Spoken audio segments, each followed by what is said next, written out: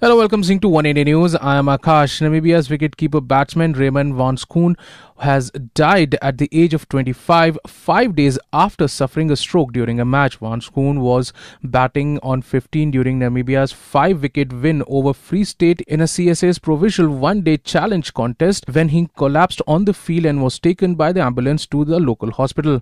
Van Schoor remained hospitalized since then but never recovered and was pronounced dead on Friday night. Cricket Namibia President Richard Frankle paid tribute to Van Schoor in a written statement announcing the tragic news.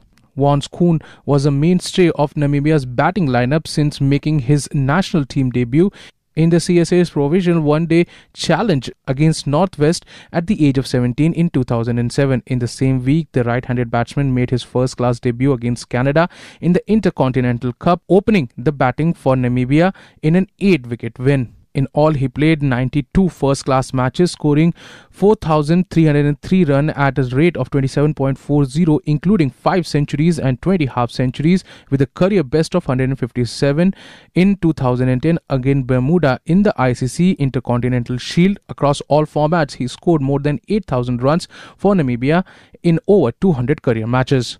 Well, that's all for now, but for more news and updates, log on to our YouTube channel www.youtube.com/oneindianews.